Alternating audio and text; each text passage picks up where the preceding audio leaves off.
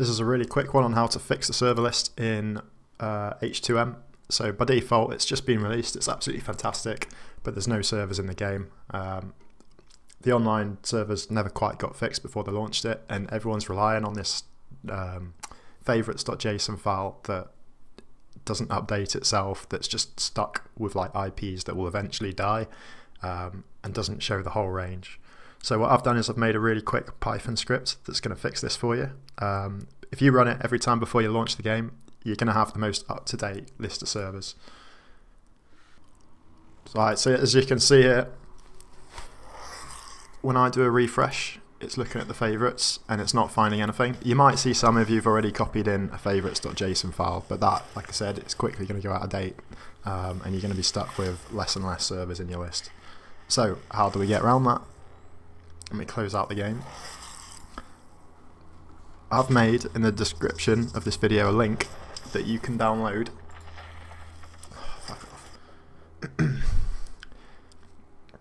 In the link of this video, you can download a zip folder that's going to have a couple of bits in it.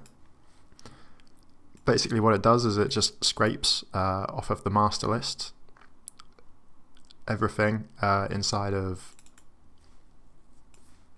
RaidMAX's API. So there's some instructions in here. If you have a look at it, all you have to do is install Python. When you do this, it is really important that you tick the box at the bottom that says add python.exe to path. The script won't work if you don't tick that box, but all you have to do then is just tick that and install everything as default. Part 2 on the instructions, you need to install the add-on modules for it. Basically there's a couple of bits where if it's not in the game, sorry, if it's not installed, the script won't work properly. So in here you can see it just needs like natively in Python it can't pull anything off a website unless you run it. So you run this, simple as, it's going to install Beautiful Soup 4 and I can't remember what the other one was, but it needs both of them in order for the script to work. Then you simply just copy this and you paste it into your directory here. Once it's in, you can run that script. What it's going to do now, it's going to pull down a list up to date going off of, let me see if I can find it.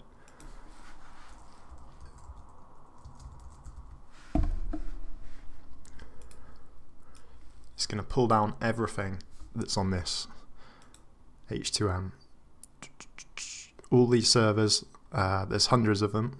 Most of them aren't actually in anyone's list, but it's going to pull down everything off this website, which is the master list, and it's going to chuck them into your favorites.json file like you can see here. So now when I launch the game to find match and I look at the servers, there's every live server that was in that list, hundreds and hundreds of them, including all the empty ones, all the ones that were initially on the list.